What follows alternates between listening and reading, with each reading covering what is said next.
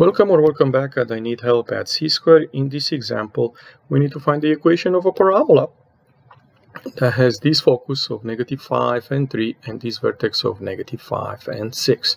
So my first thing always to do is to do a sketch, because it helps me to understand what equation I'm going to use. The focus, -5 and 3, 1, 2, 3, 4, 5, 1, 2, 3, this is the focus. And the vertex, -5 and 6, so -5 and 6, somewhere here. So this parabola is going to look something like this. An up and down parabola. That tells me I'm going to use this equation, and I need to be careful because here I need to have a negative in front because that of this orientation. So I'm going to write that equation, x minus h squared equals 4cy minus k. So h and k's are these two gentlemen, the x coordinate of the vertex and the y coordinate of the vertex. So I'm going to get what? X minus -5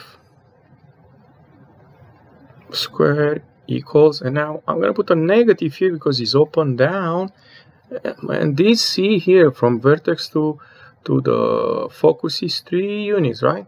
4 times 3y minus k, y minus 6.